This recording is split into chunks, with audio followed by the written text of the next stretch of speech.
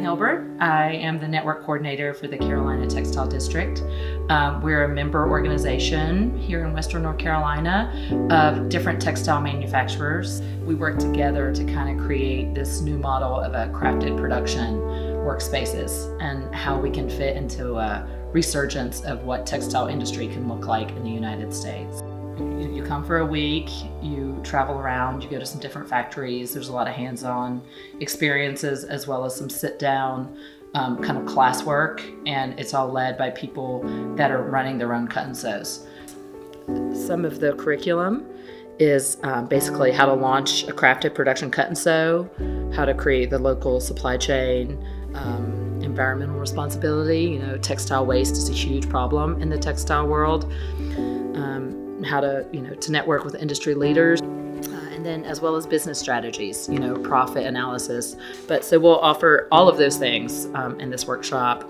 So it is very rich and a full program for 1 week. People might be surprised that we're coming to Western North Carolina from Seattle. Mm-hmm. And what I'm thinking about that really is that in a global marketplace that, North Carolina is local all of a sudden.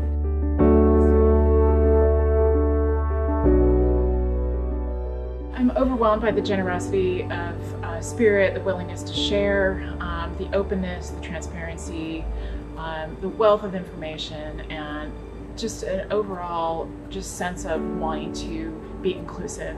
We have really been craving that kind of relationship, and we found it here, so we're really grateful. My team and I were so impressed with all of the resources, the Manufacturing Solutions Center, the factories we got to visit, the cut and sews, information on co-ops and democratic workplaces, just the opportunity to sit and talk with people that are actually doing what we hope to do is invaluable.